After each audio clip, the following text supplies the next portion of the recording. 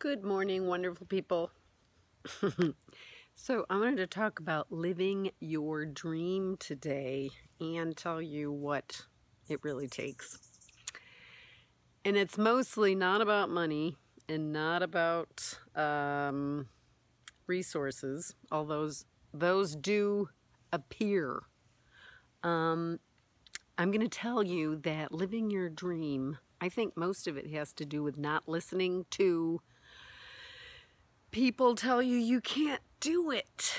So I would be very protective of who you tell your dream about, because when I first started writing, I started telling people that I was writing. I was writing every day, and I got a lot of discouragement. And I thought, I'm going to stop telling people that, because it doesn't have to do with you. What it has to do with people's problems with their own dream living. Doesn't have to do with your dream. So be very careful who you talk to about your dream, because you'll get discouragement instead of encouragement. So big tip, and I would keep that uppermost in your mind when you're starting to live your dream. And that has to do with when you're turning things down. Like, say you want to quit your job and travel the world. Well, you can do that.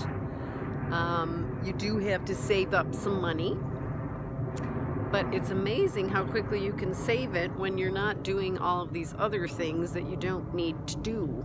Like, I used to buy $300 shoes and spend $500 on a leather skirt and drop $100 like it was nothing. And when I changed that attitude, I started having a much better life, because it was not thing-based, it was experience-based. So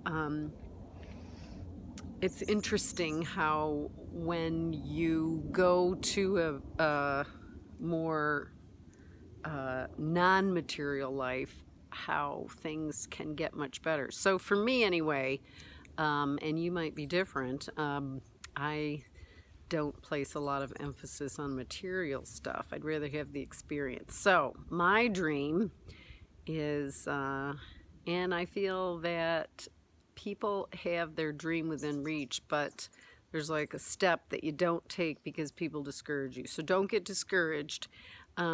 Please comment below and let me know what your dream is, because I would love to encourage you. So you can do it. I know you can. God bless you. And stay in touch with me. Hey, thanks for all of the people that make comments on my videos and subscribe and ask me questions. I really do appreciate it. The best way to reach me is on YouTube and Facebook. So have a wonderful day, and I'll see you in the next video.